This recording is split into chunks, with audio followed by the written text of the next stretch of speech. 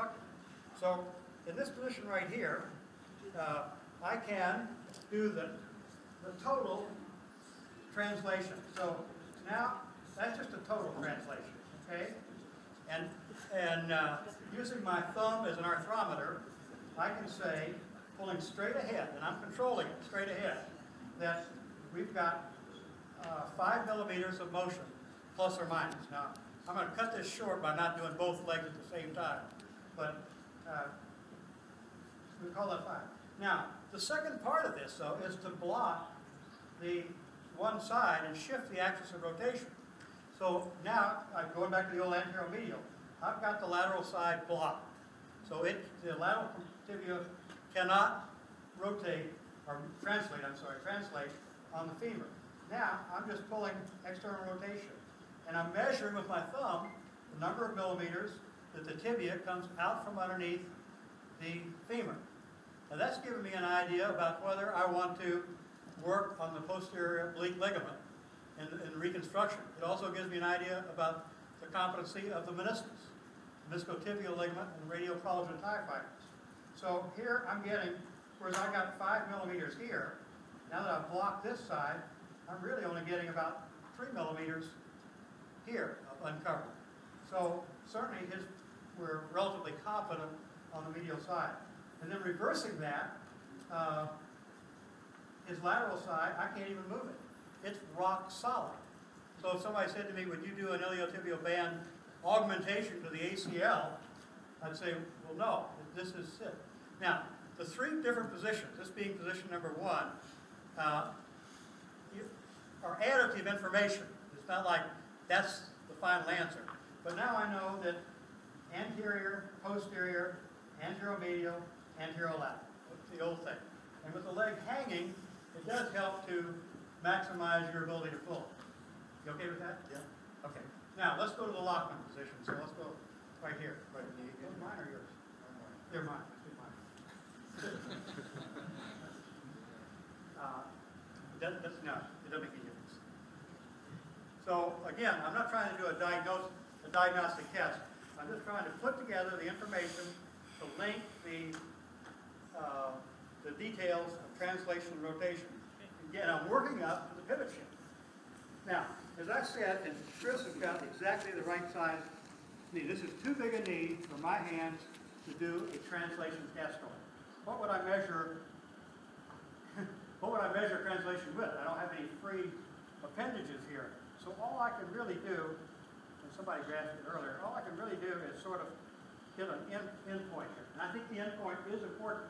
So I'm really holding this stable, and I'm actually just dropping the femur off the tibia, looking for an endpoint. So there's nothing left to measure the millimeters of translation, which are important. So that's the reason that the supine Lockman is not nearly so accurate as the prone Lockman. So let's turn over and let's do the prone Lockman. This came from Alan Apple, editor of the British Journal of Bone and Joint. In his words, the most powerful opinionator or maker of opinion in orthopedics. Okay, in this position right here, number 1 is both hands are free. I can vary the amount of flexion. 20 to 30 degrees is not always the optimum amount to get translation. And gravity is in my favor. The femur is fixed here. So, and these are my arthrometers. I've got 10 fingers here to measure translation of the tibia on the femur. And furthermore, I can back the knee up so I know that I've got a fixed starting point. So I'm backing it up, and then I'm just letting it fall forward here. And I can measure the same thing that I measured in the other position. He's got a lot of anteromedial laxity, because now I'm actually prejudicing the medial side. Now I'm blocking the medial side and doing the lateral side. And I'm not fixing the lower leg. The lower leg is free to rotate in my axilla here.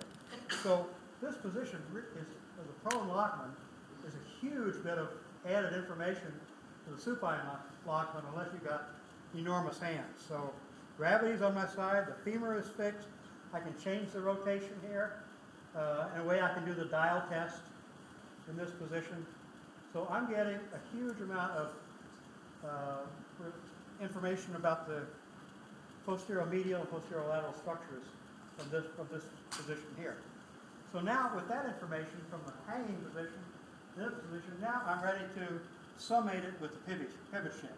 So let me get you turned back over again. So this obviously is not an on-the-field exam. This is obvious. John Brown, I agree with you. On the field, it's the lock, yes or no, real quick. But we're now got a complicated problem, and now I want to put it all together with the summation of translation, rotation, and pivot shift. So just a couple of things again. Starting slow. I do believe that the acceleration is important. Patient relaxation is important. Sometimes I can't get that. Chris, slide this way just a little bit more. Just maybe go to the right. So Charlie Brown. I love noise, flexion, external rotation in the office. Now this isn't the maximum area under the curve. This is just whether we have a pivot shift or not.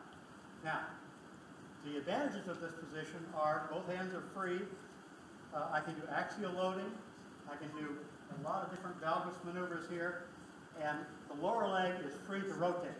That is really a critical, Andrew Amos, as you taught me, a critical part, that one of the limb segments is free to rotate. So this test has got a lot of merit. This is a screening test, or is a diagnostic test for the ACL right here. And it's that easy in the office.